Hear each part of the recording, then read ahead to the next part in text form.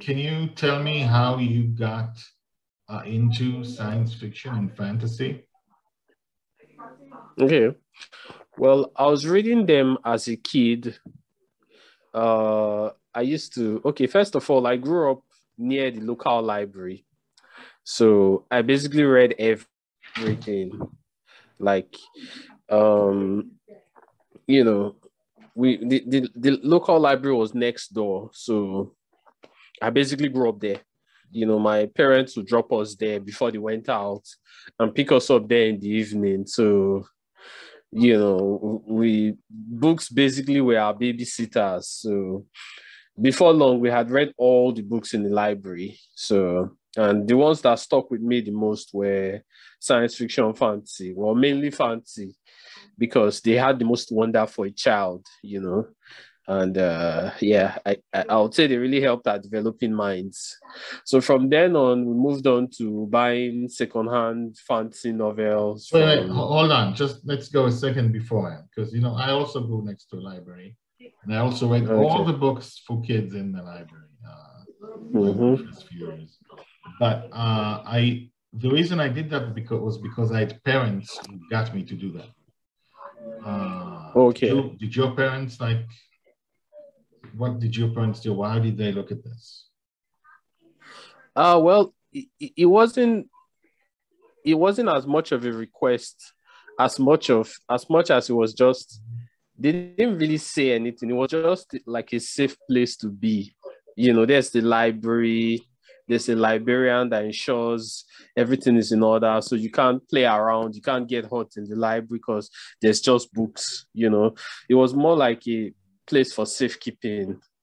It just also turned out that incidentally, they were also safekeeping our minds or helping our minds grow. So there were only so many books a local library is going to have. So at a certain point, before long, we had read all the books. And then, I mean, one of my brothers, after reading all the books, moved on to all the novels, moved on to non-fiction books. And then after reading all the non-fiction books, moved on to textbooks. He even read the encyclopedias that we had then, cover to cover, like volume 1 to 10. I mean, I stopped at novels, so yeah. So yeah. What did you like the most? Like, which authors did you like the most? C.S. Lewis. I mean, for a young child at the time, Aslan, Narnia, those were kind of irresistible. Yeah. Then there was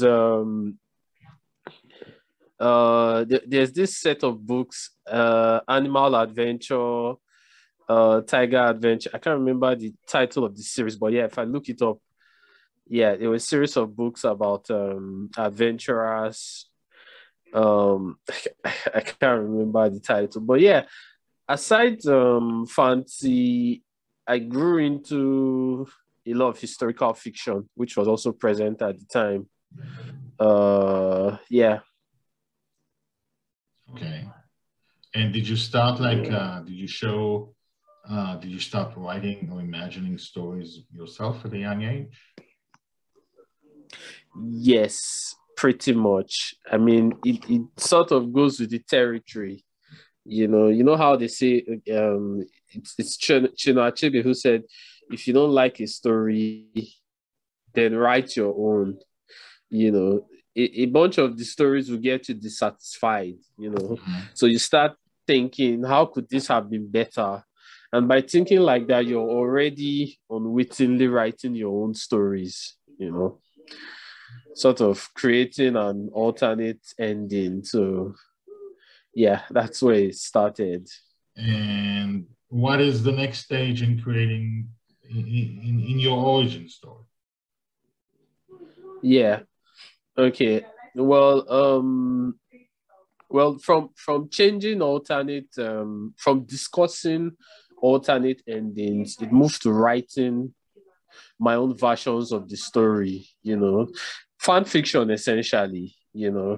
Taking a character and saying, okay, what if we did this with this character instead?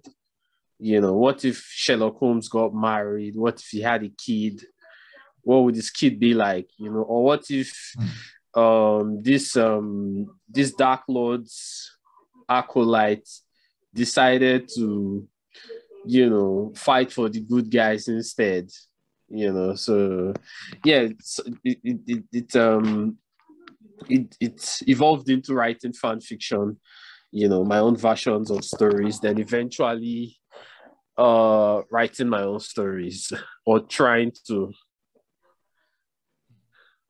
Okay. And when did you know you want to be an author? Did you ever know you want to be an author? Well, I wouldn't exactly say I knew. It was more like I tried. It was sort of like an assignment, during one of those moments where I was having a discussion about one of the stories with one of my siblings. I think they were fed up. I don't know if they were fed up or if it was a deliberate attempt to help me develop myself as a writer. But I first got this suggestion from one of my siblings who said, instead of trying to, edit or rework someone's story, why not write your own? And then he said, sit down and give me a story right now. Write me a short story. And I would sit down for the rest of the night and be unable to produce anything. It was a woeful failure, my first attempt. And I would think about it constantly for the next several months. I've read so many stories. I just, why couldn't I develop a coherent plot? I was, as happens with a lot of people that read, you have a wide vocabulary, spelling skills, your diction is generally, good. So I was one of the best English students in my class. So it always worried me that I couldn't, and eventually, with more constant trials, I would eventually manage to come up with, something. So that was how it all started. So how did you then become an author? Like, let's skip to the part where you're an author. Like, how did that happen?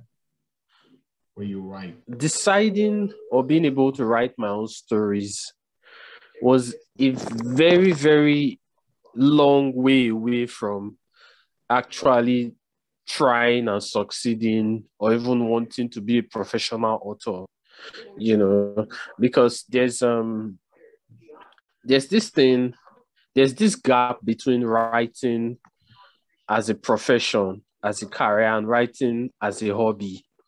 I was writing at the time as a kid, in my, maybe even before I was 10 and in my early teens.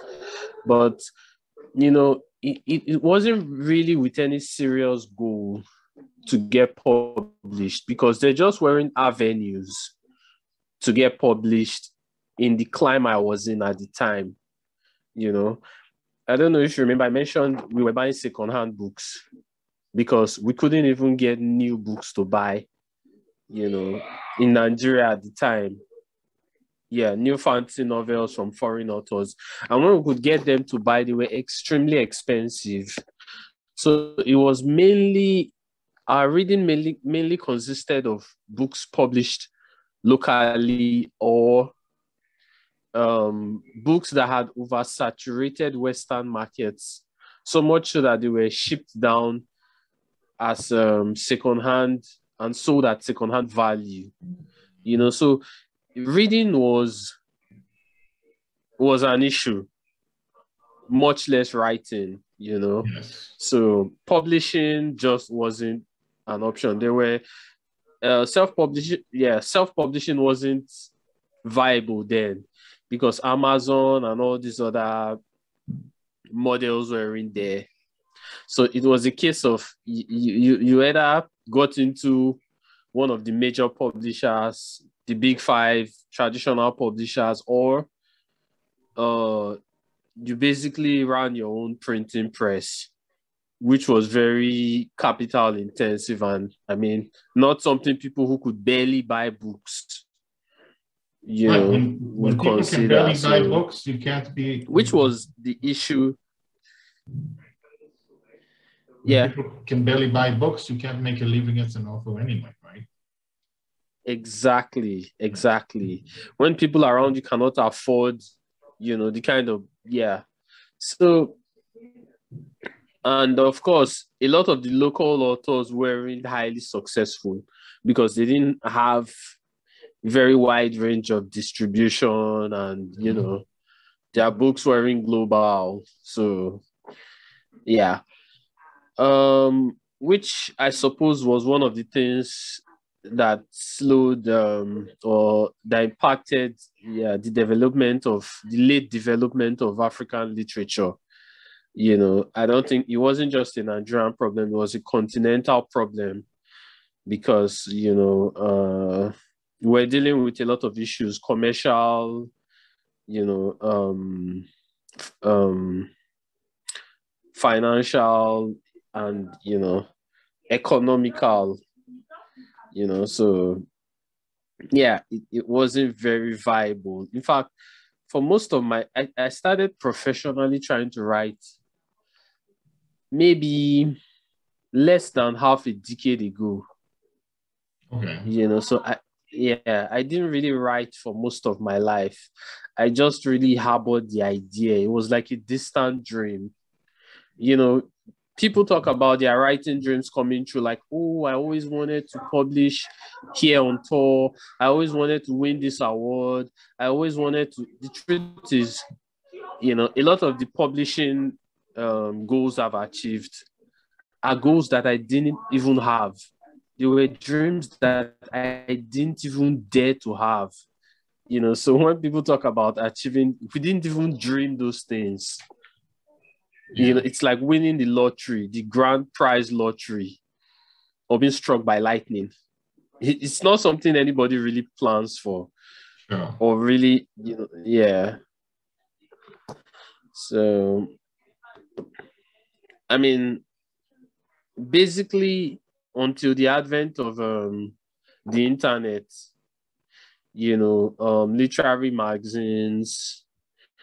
So then I have this conversation with someone who tells me, "Oh, you can submit to magazines." You know, there's a short fiction model right now where you get enough publishing credits in prestigious magazines, maybe Asimov, Clarkesworld, the New Yorker, and you know, you get nominated for a number of awards, and you're out there in the genre as one of the writers to watch for. Then maybe you get, you know, headhunted by agents, or you pitch agents who now know, you know, back then we didn't have all that. So we basically had to wait for the world to develop to a stage where, you know, we could manage a window into the industry.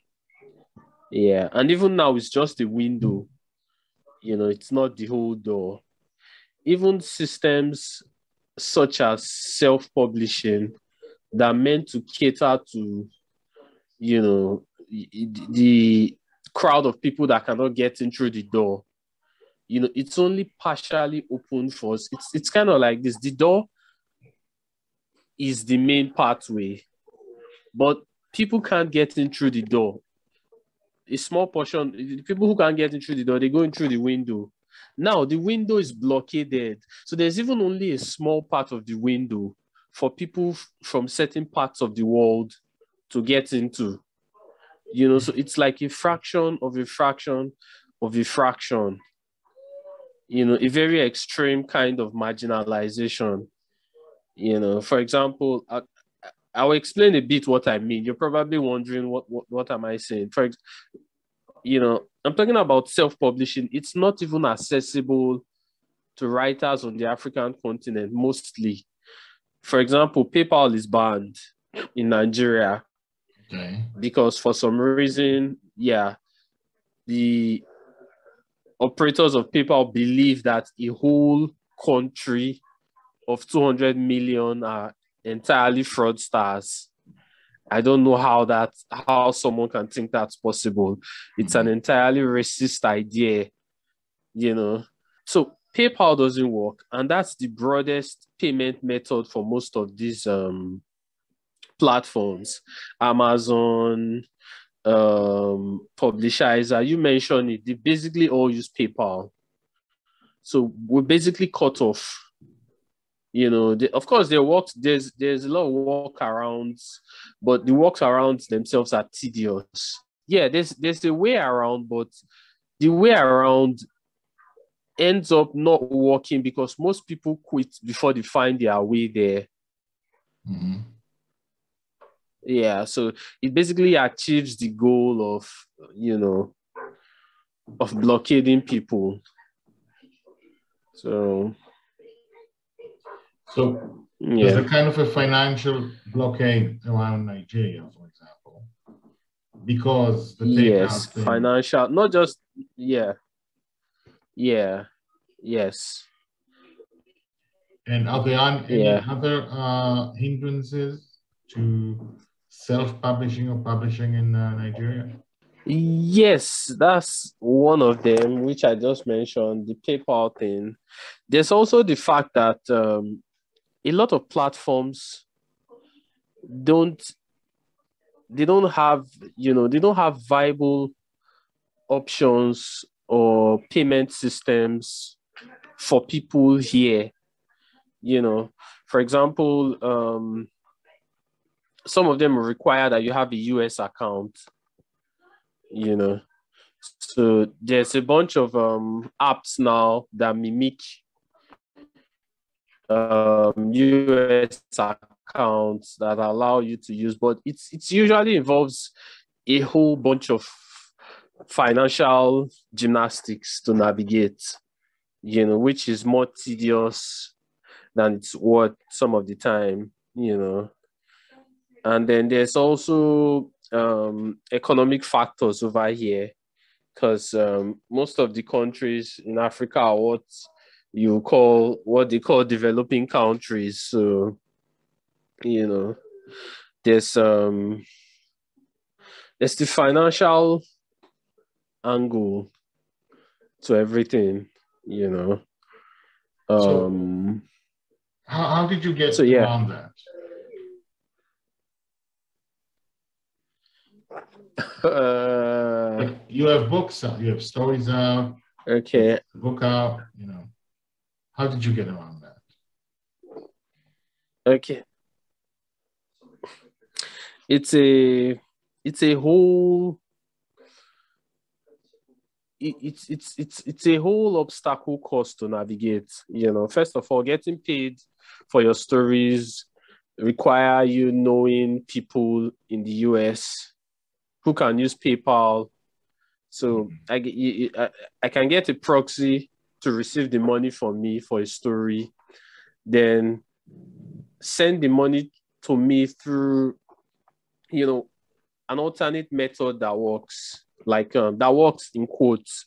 See, the problem is there's a lot of these supposedly alternate methods like Western Union, but they work on and off, so, and it's usually a lot of work for an editor to navigate because the editor is busy and they have a lot of writers to pay, they have editing to do. So it's usually discouraging.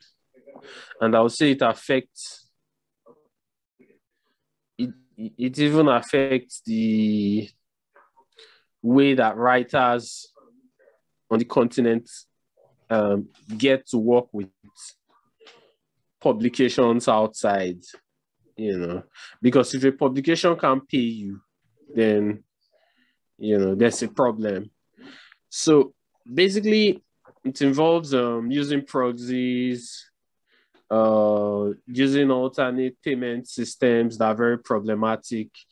For example, there's also there's a lot of inconveniences with paying writers, because even banks in the US sometimes refuse to send money to Nigeria altogether. Wow. Even when the editor is willing to. Yes. They try to convince the editor that they're being swindled, or So yeah, there's all these issues. Well, can I tell you? I mean, yeah. Go ahead. Yeah, I mean, there's a whole nother area. I'm only talking about the technical barriers. There's language barriers, language and culture.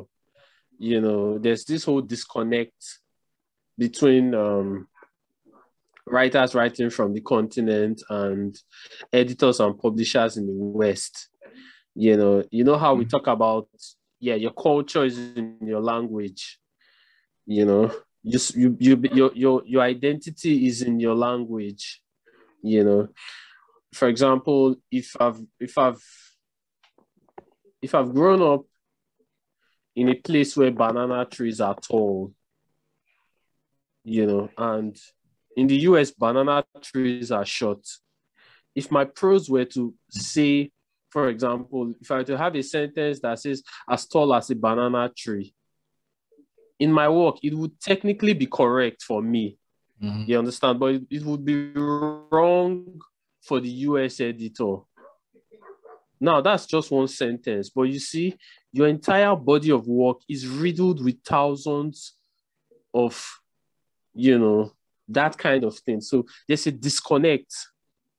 Yeah. And, diversity isn't a big thing. There are not many people from marginalized communities at the helm or at the seat in all these organizations. So it's difficult for for there to be a space, or for this for writers writing from all these places that we are to come across as coherent.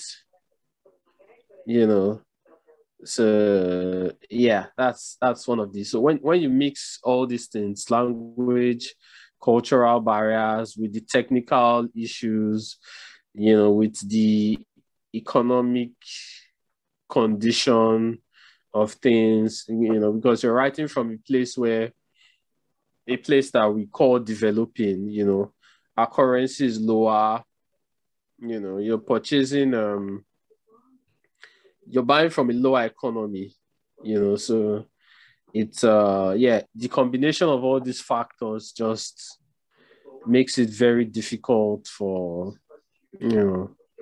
writers from this climb to be seen.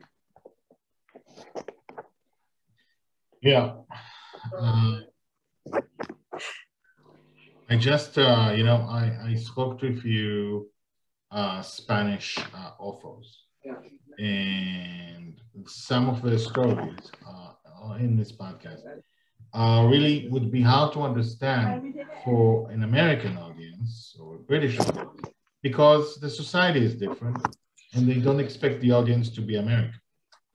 I was just present at a launching of a book of Israeli science fiction, and some of those stories not published here would never be able to translate, because they quote so many things that are inside the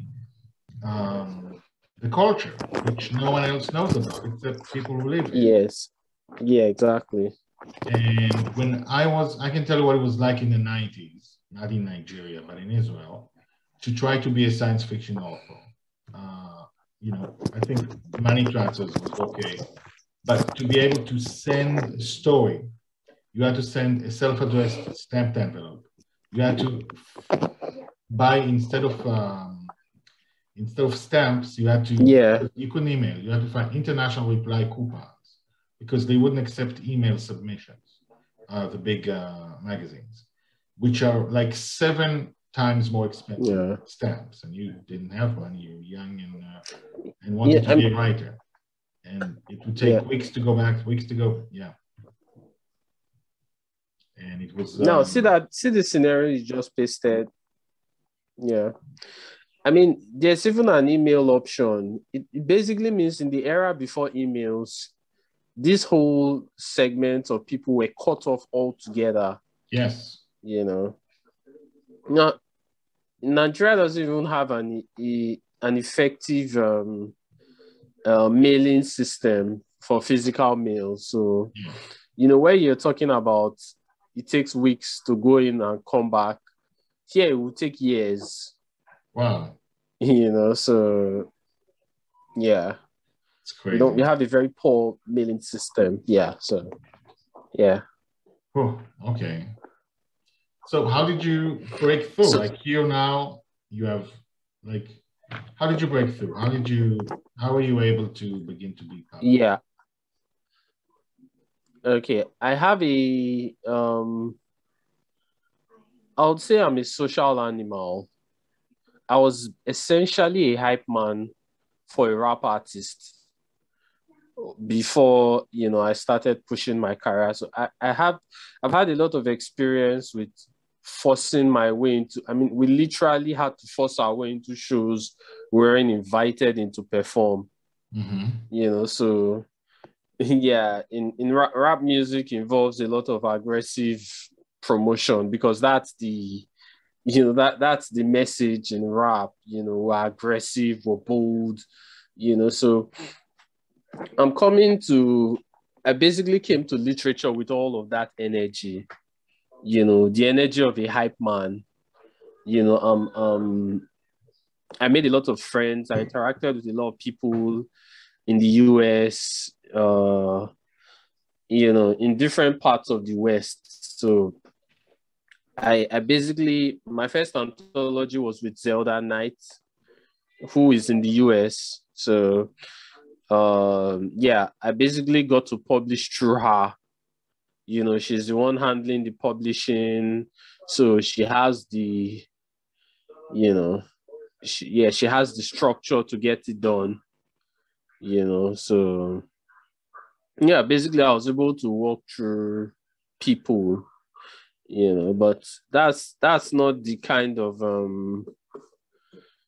it requires a humongous amount of energy and effort that the average writer is not expected to have, and shouldn't have. Even as a matter of fact, it takes its toll on me. It's even incompatible with the industry, having to force, yourself that strongly to be visible.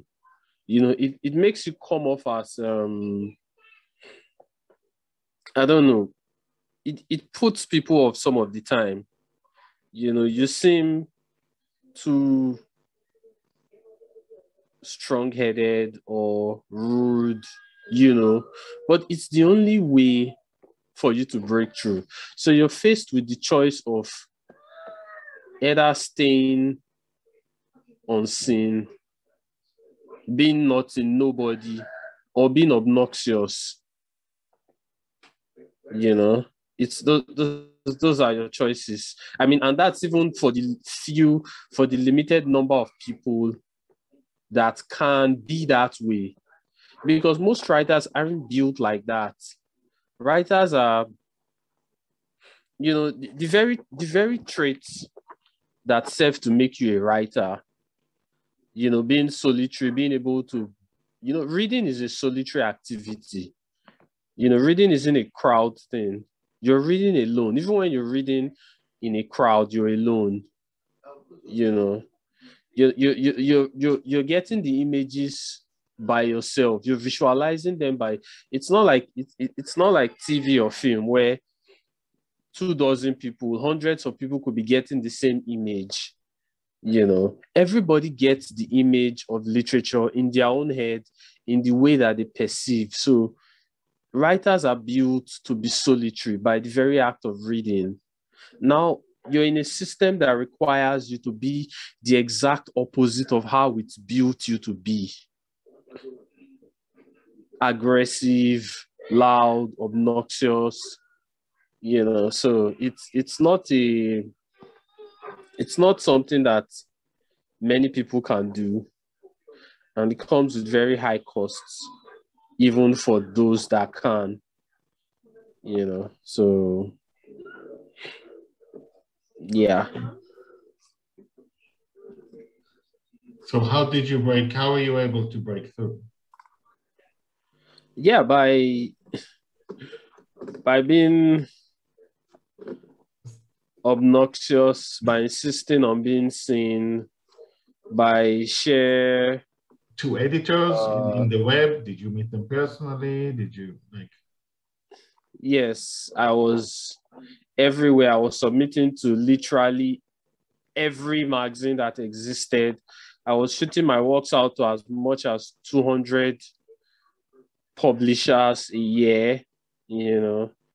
I was on all social media apps, trying to interact with everybody, trying to build connections, see who I could work with, who was willing to help me do a transfer, who was willing to,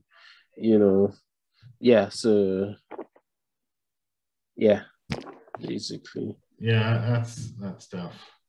And do you think your name was also a problem? Like, it's obviously not an American name, for example.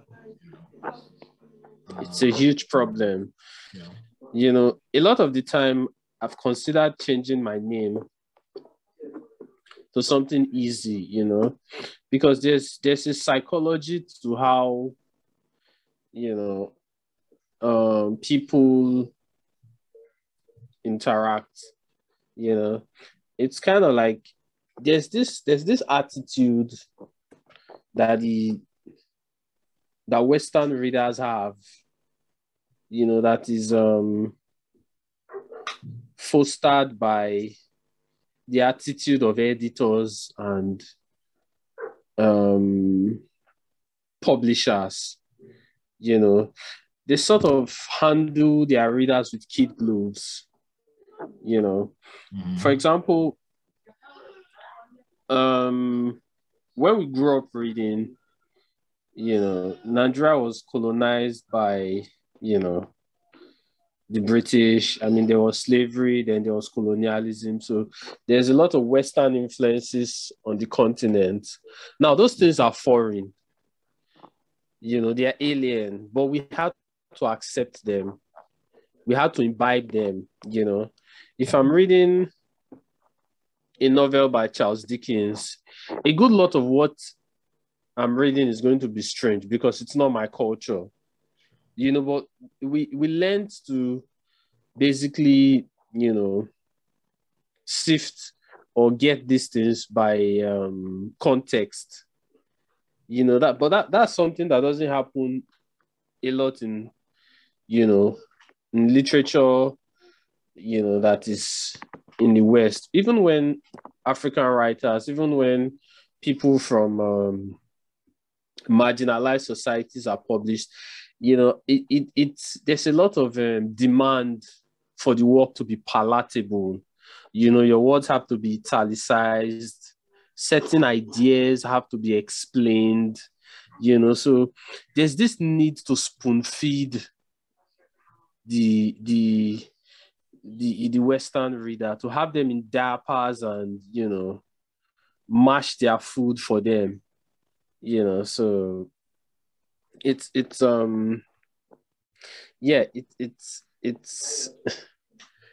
definitely created a problem. But I think that if readers were more open-minded, you don't have to understand every detail of a story, to consume it. There's parts of it that you can imbibe or that you can get through context. So can you did I get it? Can you repeat the question? No, forget my question for a second, because I have a question about what you said. I'll ask my question again in a second.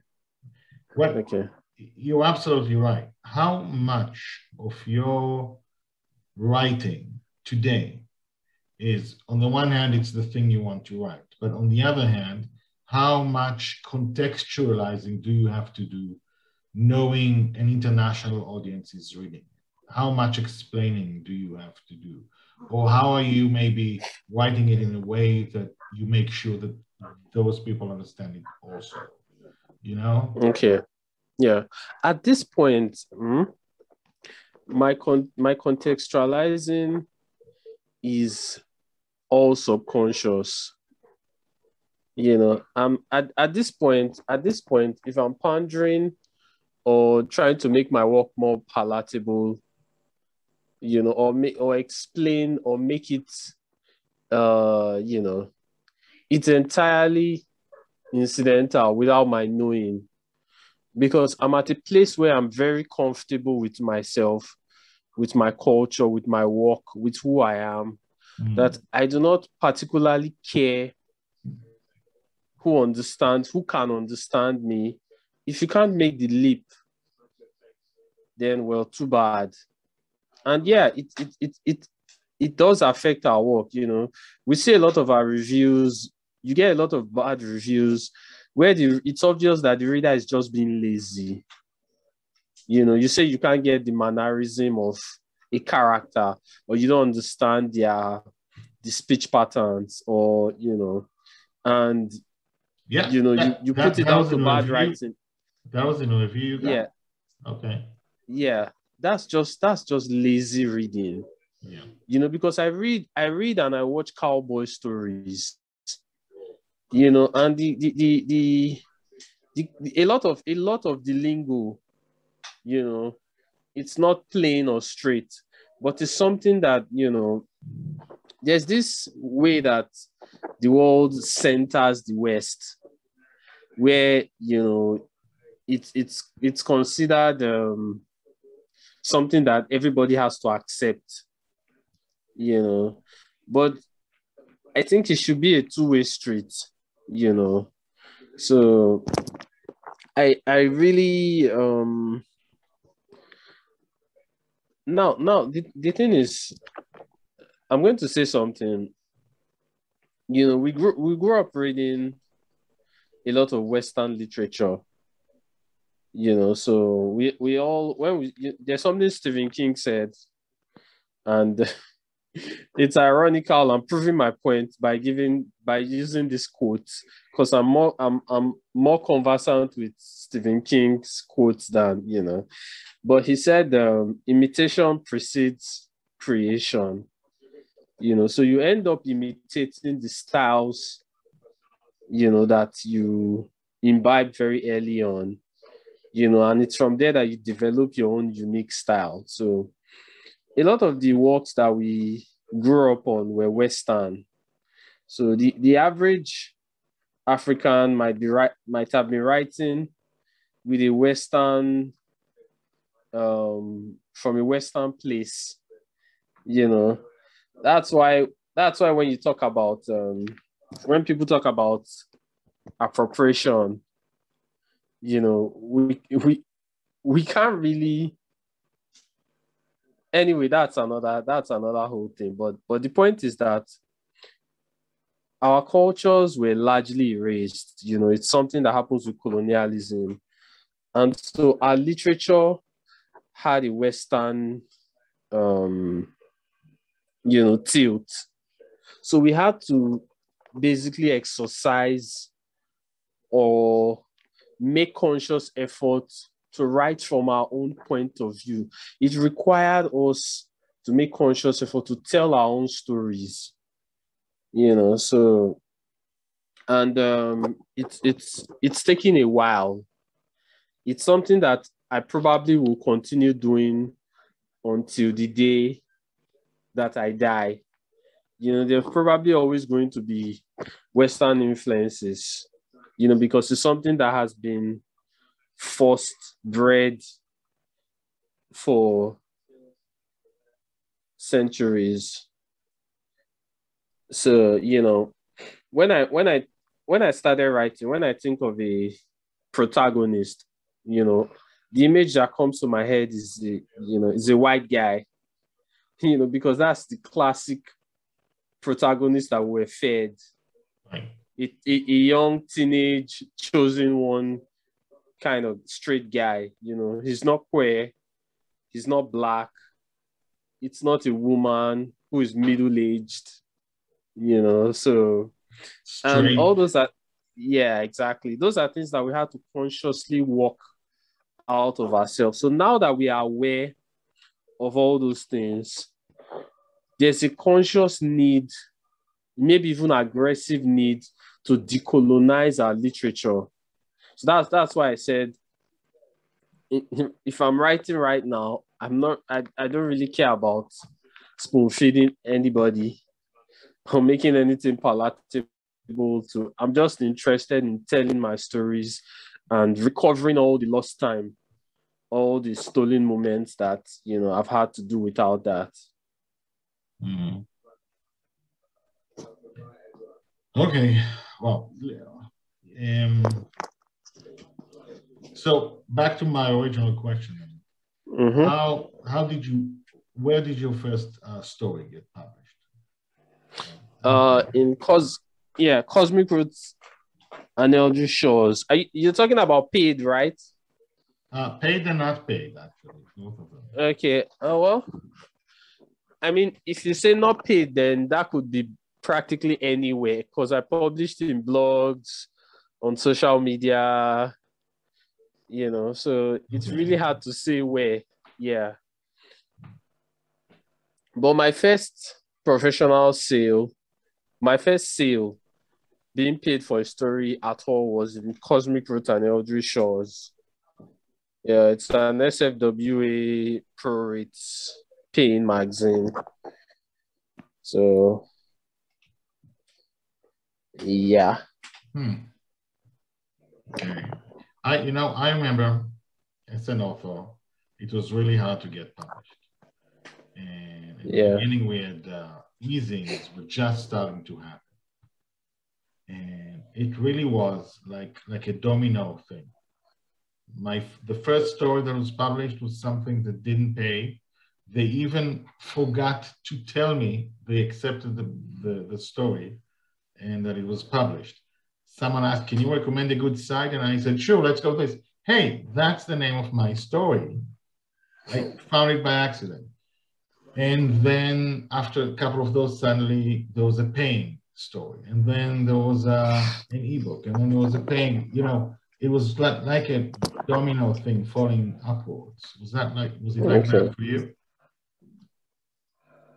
Okay, see, the thing is, the publishing model, it's kind of like the lottery situation. There's a lot of writers that want to get published.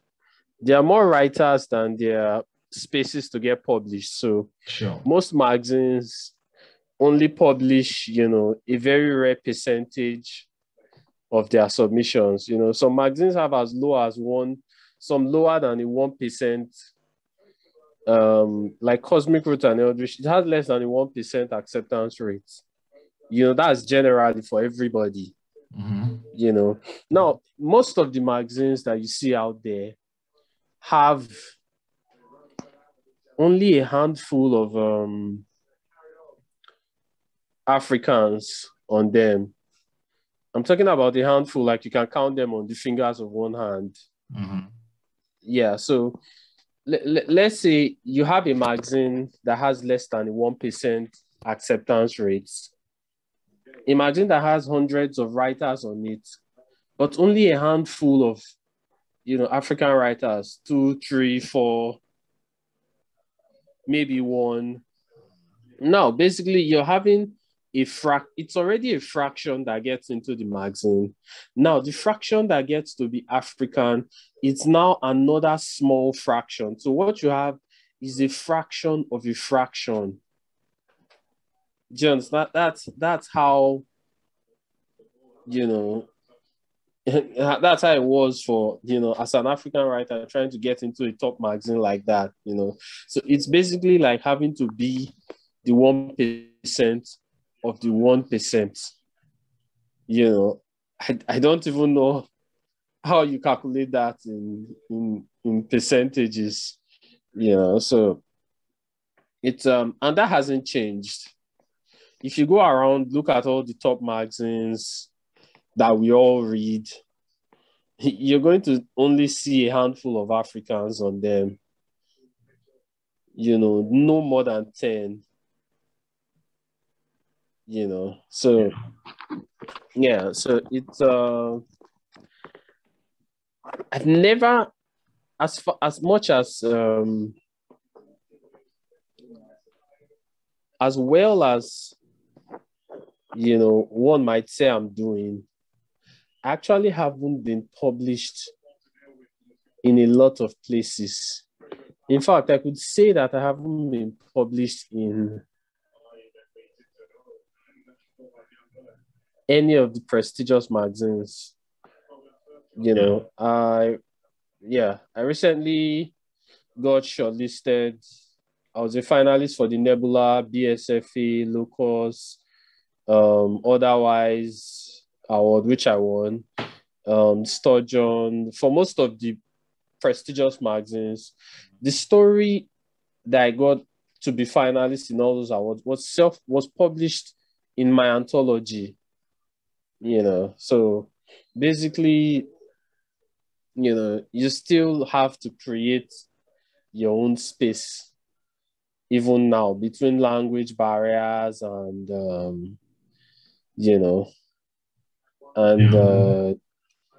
everything else. So yeah.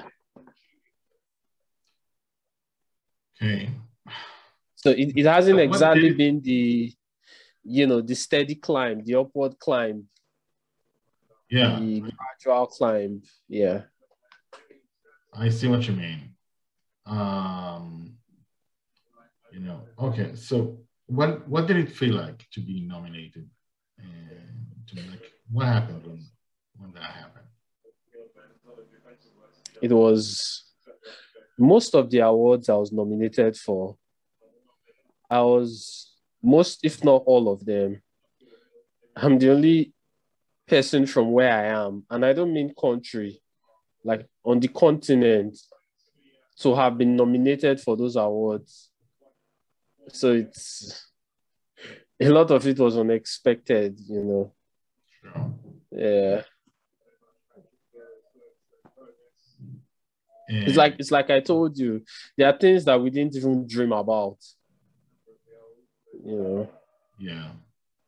And I think there's I've had a few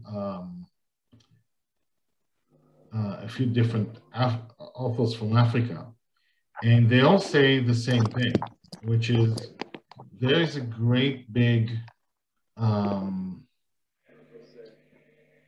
people around Africa, not just in your country, are happy that you win, that someone from Africa won. It's not just that Nigerians would be happy that you won, but at least when they talked about it, there's something Pan-African about an African succeeding in this. Yes. Did you experience that? Sorry, what was that? You said there's something. I'm saying, that people from different countries are happy that someone from Africa won. Yeah. It's not just, just Nigerians being happy that a Nigerian won. At least in their cases, talking about Zimbabwe and also Nigeria. Yeah. Do you experience that from people around the continent? People happy for you? Yes. Yeah. Yes, of course. A lot of we say Africa is not a country. We have all these very diverse peoples, but the truth is that we share a lot of experiences. There's a number of factors that have forced us into similar boxes, similar conditions, economic factors. It's like hunger feels the same everywhere to everyone. Being cold feels the same way. So there's a lot of experiences that we share. So a lot of people can empathize. A lot of people are faced with the same barriers. So which is what fosters the shared celebration, because we can understand on some level. Yeah. So I like to we're getting low, so I want to get towards I want to ask you a few questions toward the end. Can you talk about the year's best African speculative fiction? Okay. Well, when I started to become more conversant with the industry, because I had to learn the industry from top to bottom, to break in, so I started to learn about year's best anthology. Apparently, they're like a staple of the industry. They're highly respected. It's a mark of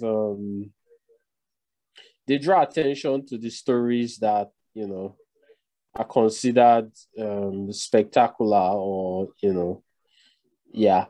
And it's kind of like I told you, there's a very what's the word? There's a very huge scarcity of Africanness in SFF. It's like there's something I usually say, SFF isn't local. Science fiction fantasy, it's not local.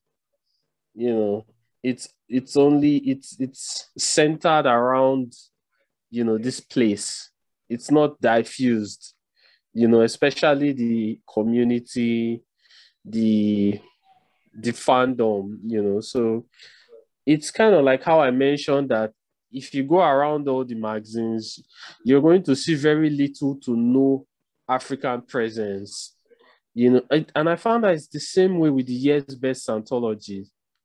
We're not getting published. We're not also getting our works recommended.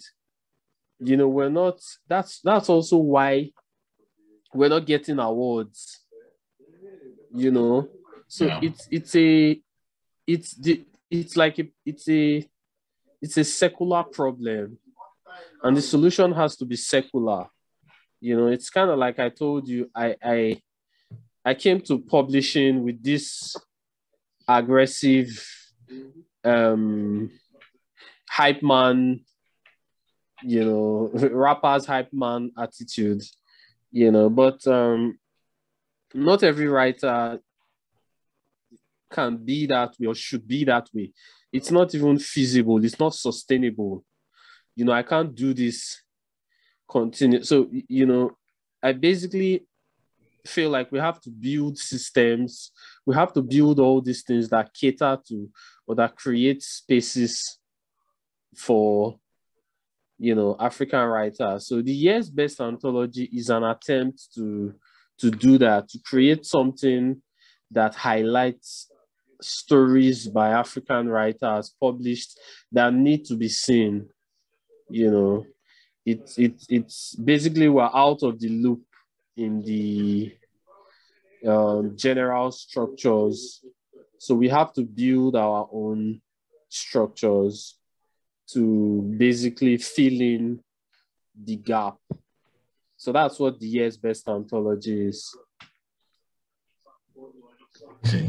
And Dominion, an anthology of speculative fiction from Africa and the African diaspora. Yeah. Yes, Dominion is the same thing.